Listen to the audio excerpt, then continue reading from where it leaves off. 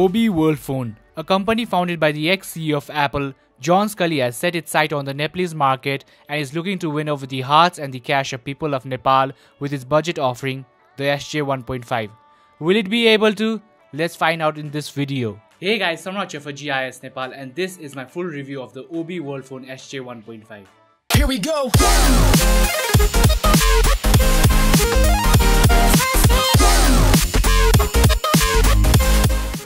For the past week or so, I have been using this phone as my daily driver.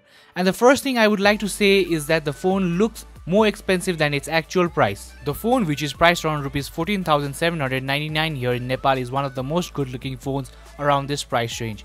The phone is made mainly out of durable polycarbonate plastic with a matte finish. The matte finish does make the phone look more classier, but also makes it prone to smudges and fingerprints. The phone nevertheless is super light and feels good in the hands. The phone also packs a 5-inch IPS 720p display with a pixel density of 294 ppi.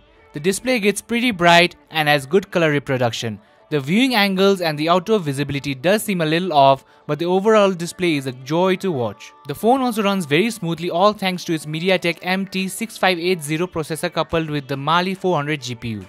There are no considerable lag while using the phone. The only time I found any lag was while using the Facebook app on this phone. The 1GB of RAM on board this phone may be the culprit to that. The gaming performance is also fine, with frame drops occurring only sometimes.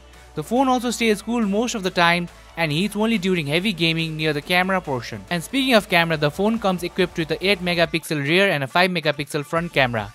To be honest, I was not expecting much from the camera of this phone, but the camera performed surprisingly well than my expectations. The photos taken by the phone are clear and has less noise in them. The photos, however, does lack detail and the phone tends to over sharpen the image. And in dim light situation, it would be unwise to expect much from this camera. Here are some of the sample pictures I took with the phone.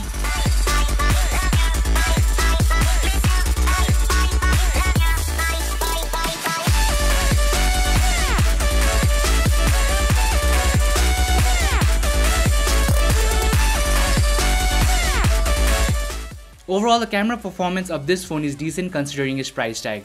The rear camera does lack details and tends to over sharpen the image as mentioned earlier, while the front camera takes some decent selfies. In the software department, the phone does run Lightspeed UI, OBI's own custom skin on top of Android 5.1 Lollipop.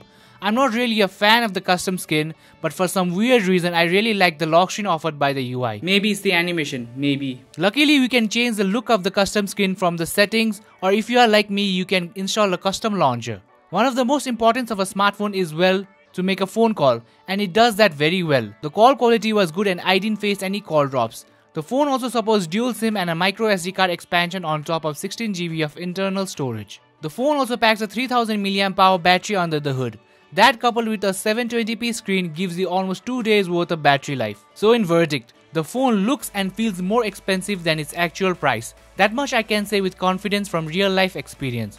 None of my friends, and when I say none, means none of them believed that this phone was a sub 15,000 phone. And this is justifiable as the phone looks amazing. This phone that incorporates a good design, a large battery, an okay of a camera, days worth of battery life, and a relatively snappy performance is an absolute steal for the price. If you guys are on a tight budget, then this is most definitely the phone to buy. This is one of the, if not the best budget smartphone in the market right now here in Nepal. That's it for this video guys. I hope you enjoyed it. If you did, don't forget to hit the like button and subscribe to our channel. If you have any questions, drop them in the comments down below. And also don't forget to follow us on various social media platforms. As always guys, it's been me, Samrat, for GIS Nepal, and I'll see you guys in the next one.